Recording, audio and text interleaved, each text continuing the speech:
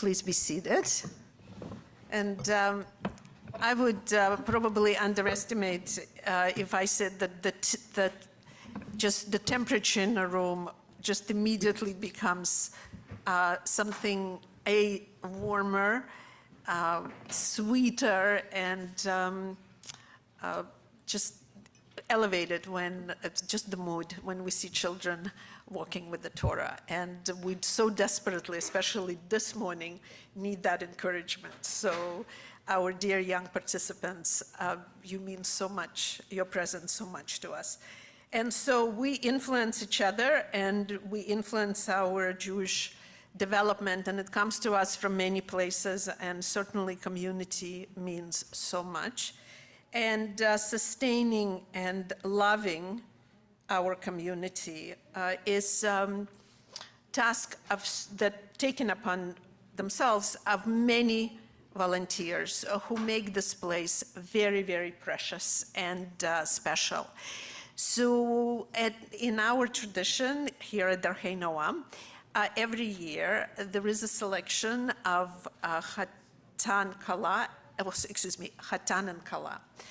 Chatan Torah, which is a traditional in Orthodox synagogues you usually see, and this is, would be also honoree, and this honor kind of passes on from person to person. But here in the liberal circles, we have also something very special, and it's become an adopted and loving minhag and custom to us is Kallat Breishit. So this morning, our Kallat Breishit, sort of, this very important place comes to and honored to, was selected. One of our members is Miriam Bester. A loving face you know, and before I read, Miriam, your extraordinary accomplishments, and they're only very few, and I have committed them to paper, but I would like to say that I don't think in years knowing you that I have ever seen you in a building or anywhere else, walked away after my interaction with you, that I did not feel at least 40% better about my day. There is calmness and there is self-possession and elegance with which you carry that we can only learn from. It comes to us because we're molded in a particular way, but it comes to us also from birth. It's like an ability that is given to you by the virtue of who you come from and what you have chosen to carry forward. So, incredible affection to you, dear Mayor, who is on Zoom, and I'm pointing and facing several places because the camera is here, monitor is here, and as well as your children, and your grandson is represented here as well, and you hear his sounds of his voice, and that's very important.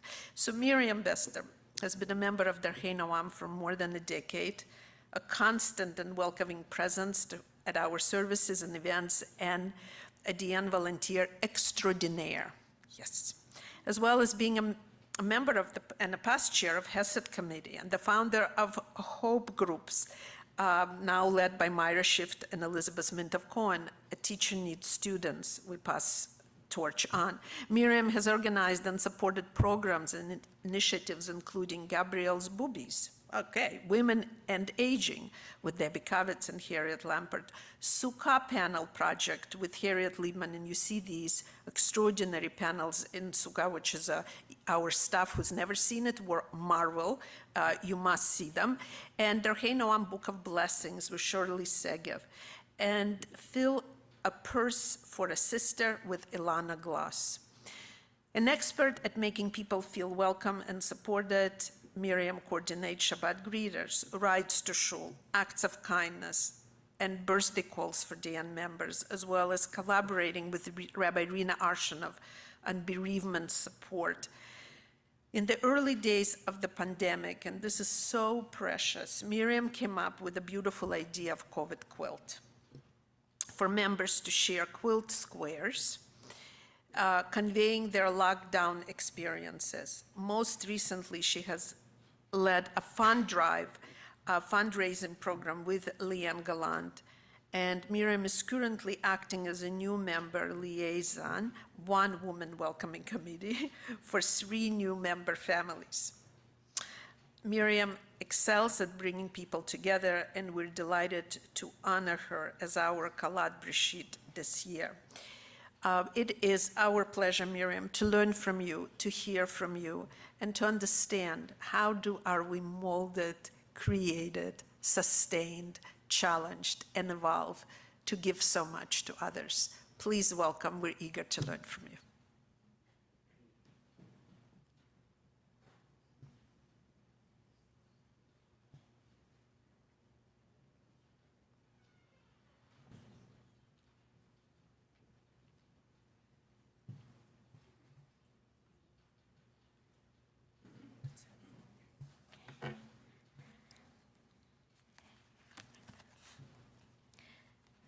Shabbat Shalom v'Chag Sameach.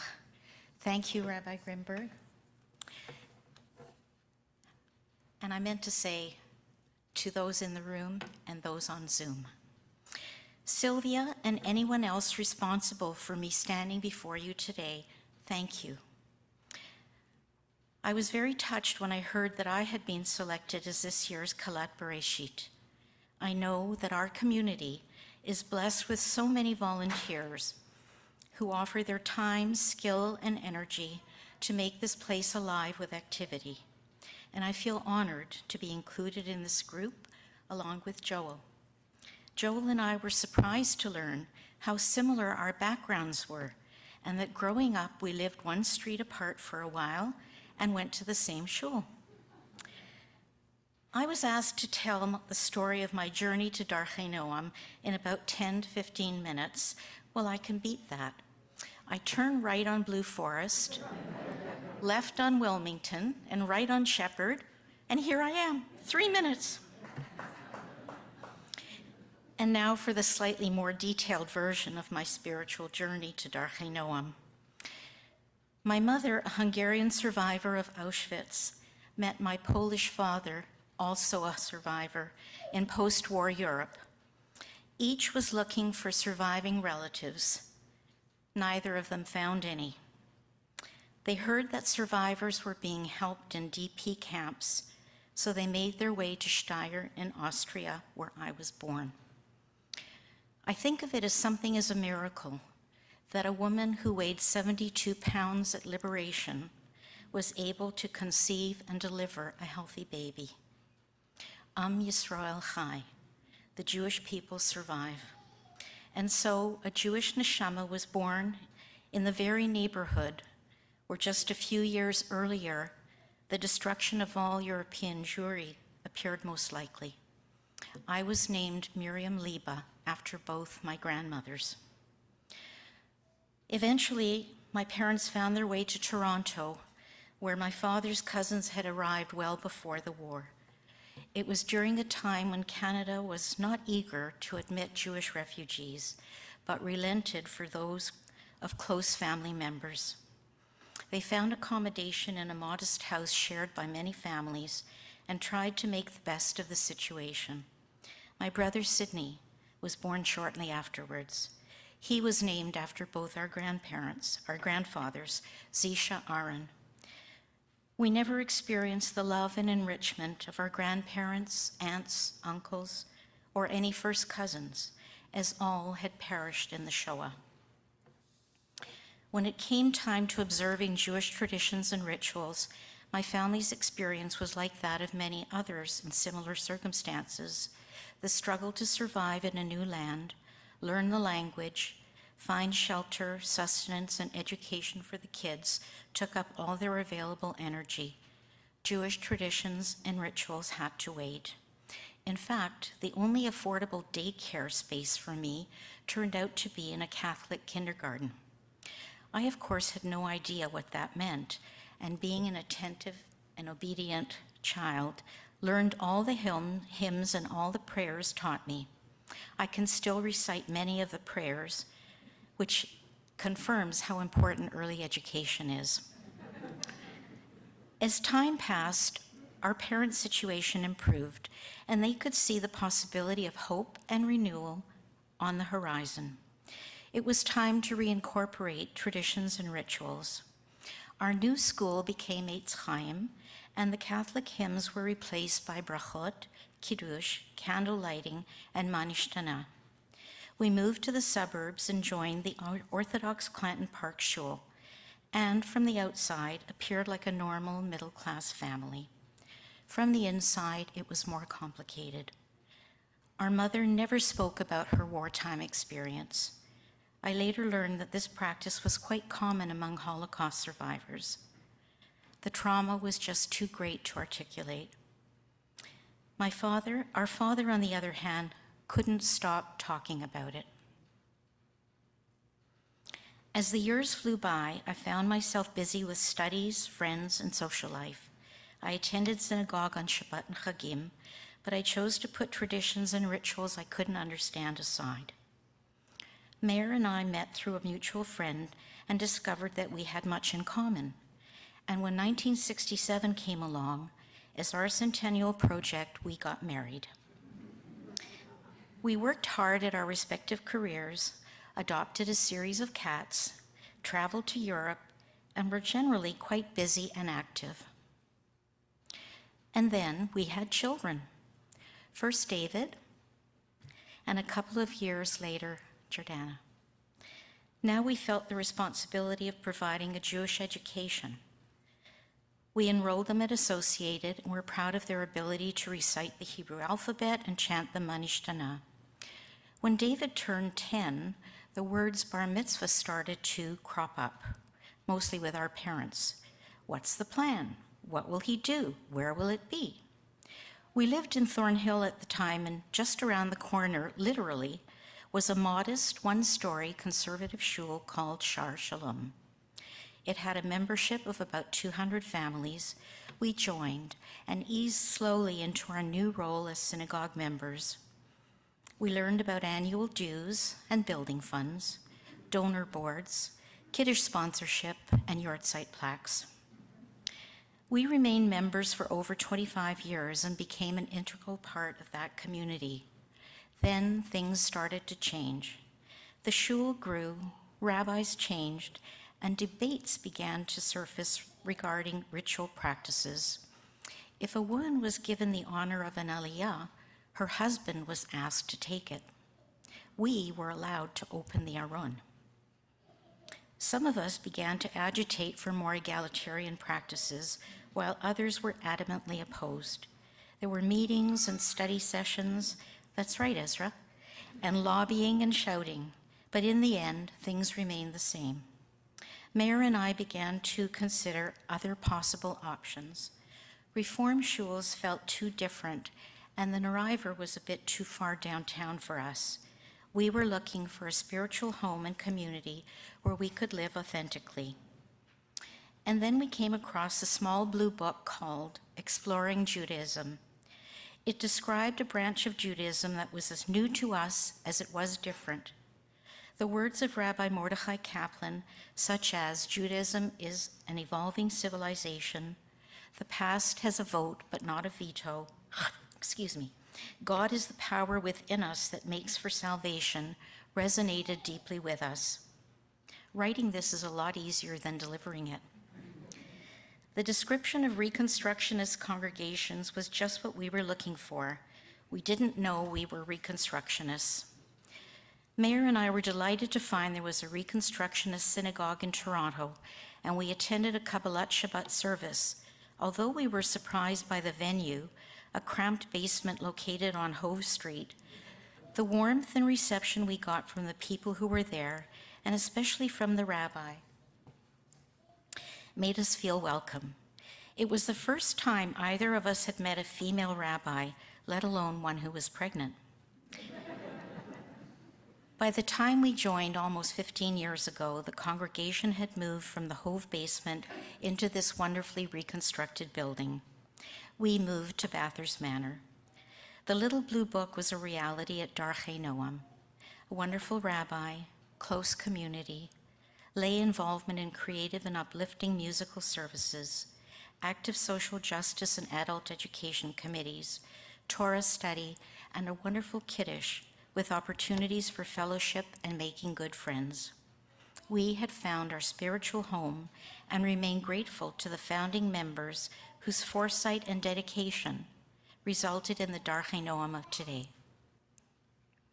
One Shabbat following services, we were walking out of this sanctuary when I was approached quite informally by our then president, Lisa Cherendoff. She told me that she was aware that I worked as a chaplain and wondered if I'd be interested in utilizing my experience to run the mitzvah committee. We really had not gotten to know many people yet. I had no experience with Darchei Noam committees, but I didn't want to say no right off the bat, so I told Lisa I would think about it. Of course, I ended up saying yes, and I'm so glad I did. It was a very enriching experience for me. In Psalms 119 it says, Mikol melamdai hiskalti. From all who taught me I gained understanding. At least that is my preferred interpretation of this pasuk. And indeed, I learned a lot and made wonderful friends, both those who worked on the committee and those who the committee supported. My suggestion to the board to change the name to Chesed was approved. I wanted to encourage acts of loving kindness rather than mitzvot or commandments. I'm very gratified by the many acts of Chesed this committee continues to deliver to our congregation and beyond. Around the same time, I experienced a life-changing event at Baycrest. I was walking in the hall when through a doorway I overheard an elderly woman say, "I need a doctor." A male voice replied, "Ma, I'm a doctor." The lady repeated the same statement, but a bit louder. The man also replied, louder. Pretty soon, they were yelling at each other. It was an aha moment for me. Even highly educated people are not always knowledgeable about dealing with aging parents, especially those with dementia. The idea of starting a support group for our members was born, and so, after consultation with Michael Wharton regarding a past group at Darchei Noam, the Hope Group was launched, honoring our parents effectively, where members could share their challenges, receive peer support, and often actionable suggestions in keeping with the fifth commandment to honor our parents. One of the most meaningful paths in my spiritual journey here at Darchei Noam occurred during a time of bereavement. When our mother passed away, my brother Sid and I sat Shiva in our home.